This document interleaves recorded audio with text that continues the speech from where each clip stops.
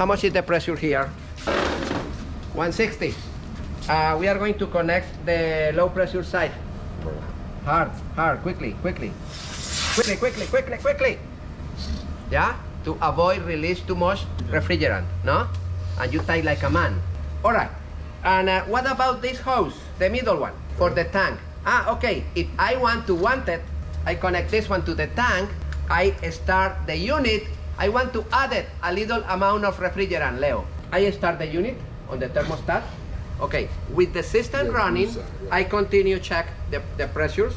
Okay, the pressure is in between 60, 70 in the low pressure side, 140, 120 in the high pressure side. Is low. With the system running, I open this one, and what happened? This element, the tank, is connected here, and I open this.